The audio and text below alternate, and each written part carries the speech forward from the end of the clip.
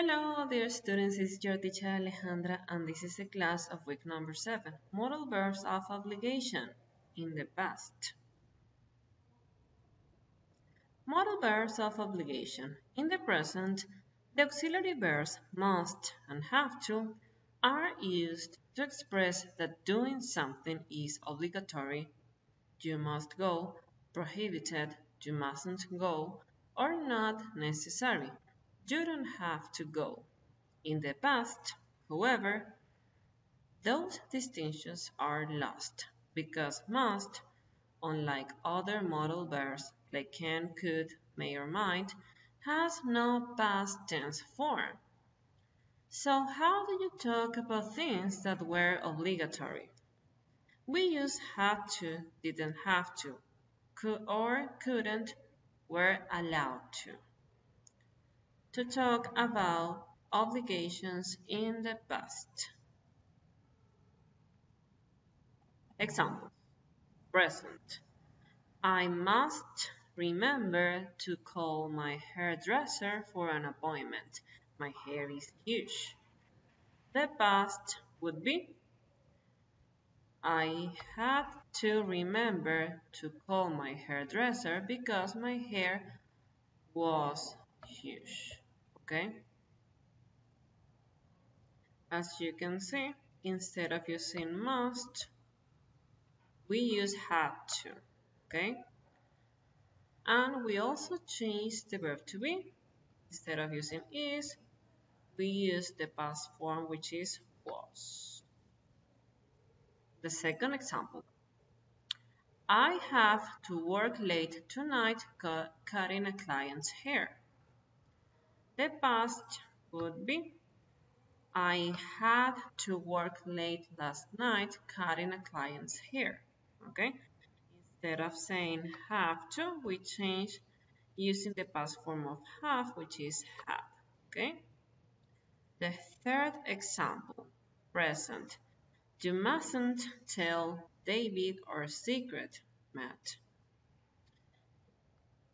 Instead of using mustn't, we're going to use the following. You weren't allowed to tell David our secret, Matt. Okay? Weren't allowed. Example number 4, present. You don't have to tell me his secret, Matt. Okay? Instead of using don't have to, we're going to use didn't have to because the auxiliary verb we use in past is did, okay? So, you didn't have to tell me his secret, Matt, but I'm glad you did.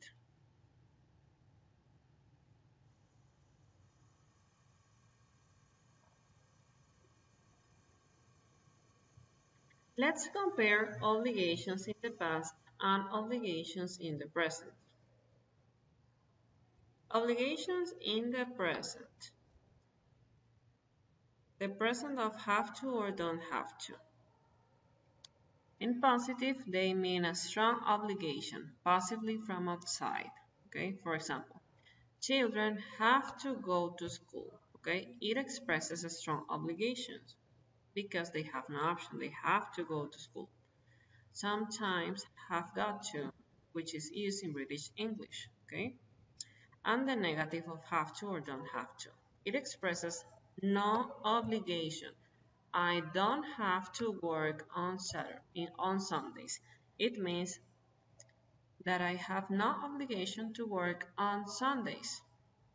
You don't have to eat anything you don't like. Okay, you don't have to. Okay,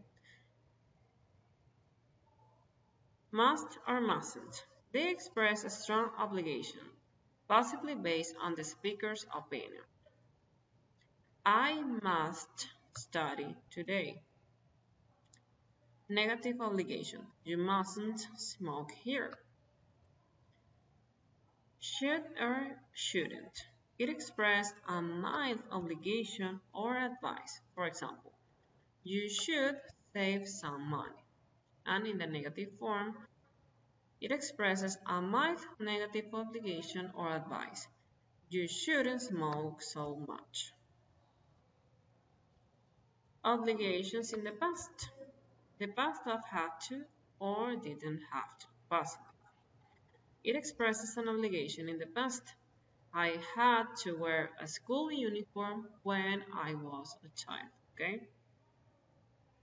The negative. No obligation in the past. We didn't have to go to school on Saturdays. Okay? We didn't have to. Okay? And the positive. I had to wear. Must. Must changes to had to. Okay?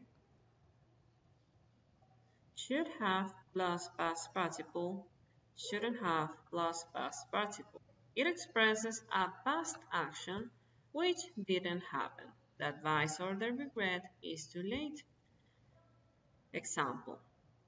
You should have gone to bed earlier. Now you have missed the train. The negative. It expresses a past action which didn't happen. The advice or the regret is too late. You shouldn't have taken that job.